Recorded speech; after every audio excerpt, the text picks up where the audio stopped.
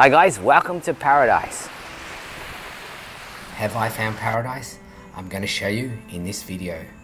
To be honest, I'd never heard of this island before and I only found it by mistake when I was looking at Google Maps. So first I'm going to show you on the map where it's located so you can get an idea.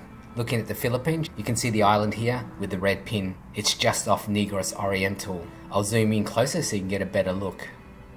It's just a tiny little island covering 16 hectares. So it's easy just to walk around the entire island. The front cove area is where all the cottages are set up, but I'll show more of this in a moment. The closest major city is Bacolod. From there you can catch a bus and then a tricycle to the pier. For me, I organised a transfer with the resort directly and they picked me up from the hotel in Bacolod to the pier. It took about an hour and a half to the pier. These were the costs of the transfers when I did it. At the pier itself, you pay for your ferry ticket and entry fees to the island. At the time, it was 400 peso. This is the boat schedule when I went. Okay, so you're cashless on the island, so you buy a card to pay for everything. Yes. So this is the card you get to pay for things on the island as you go. Mostly you'll use it at the restaurant for food. You can top up the card, but you have to go to reception to do this. I did find this a little bit annoying as you don't know how much you're going to spend, so I ended up having to go back and top it up with more cash. For me, I just like to settle my account at the end when I check out. It's just so much easier. I can see this card system benefits more the resort than the actual customer. You can also use a credit card on the island, but if you travelled in the Philippines before, those point of sale machines are unreliable, particularly in the province.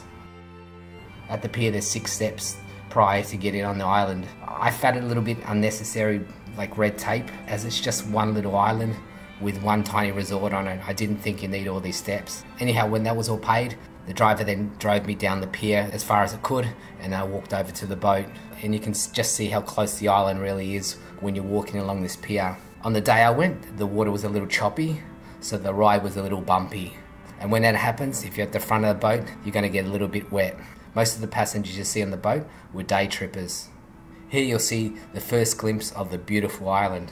The front beach is just amazing.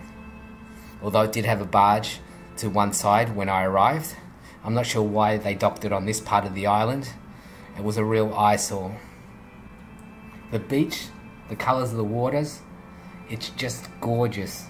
Picture perfect, except obviously for that barge. And that was only temporary while I was there. Everything looked on this beach amazing. I could just go through a list of synonyms for gorgeous, stunning, sublime, beautiful, and they all would describe this beach perfectly. Certainly a wow factor here, and I can just imagine Instagrammers would be in heaven on this beach. Unfortunately, there is no Wi-Fi on the island. So on the beach there's a number of open-air cottages. This is where the day trippers come and rent out these. There's quite a number of various sized cottages here. As I was here during midweek, you can see it's fairly quiet.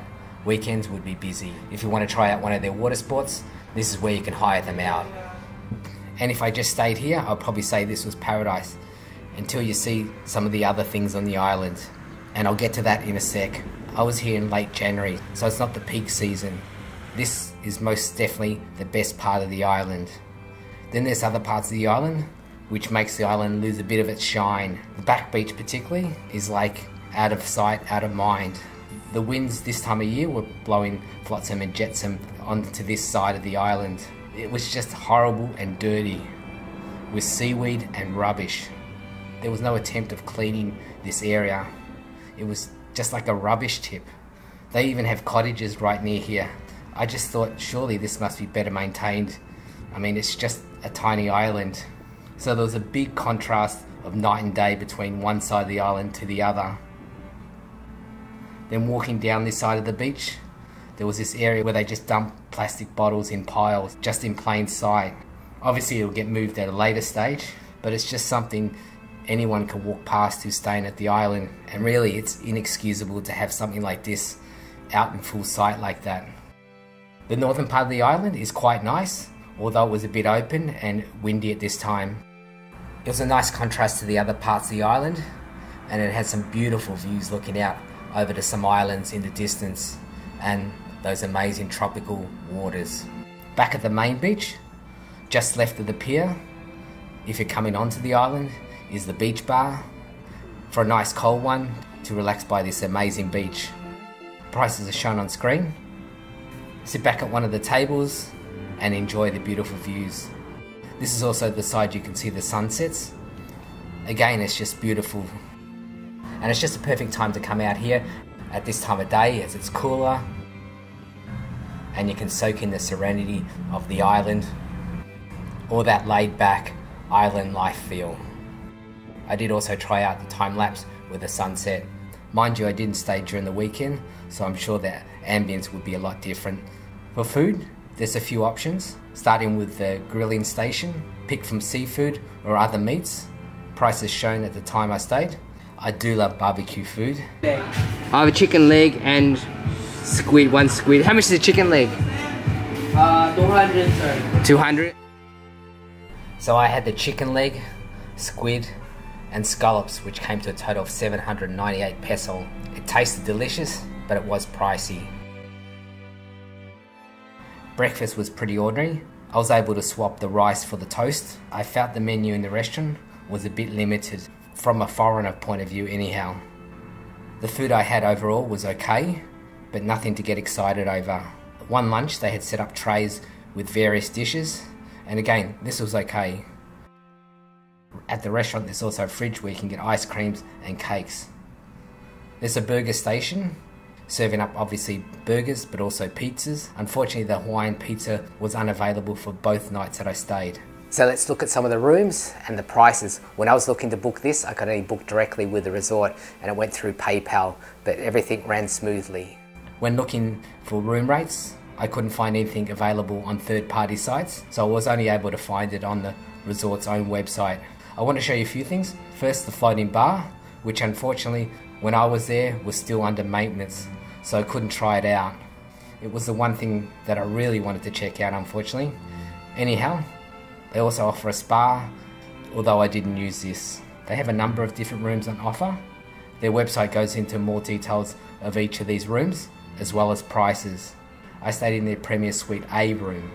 When looking at their prices, this room type was going for 8,481 peso.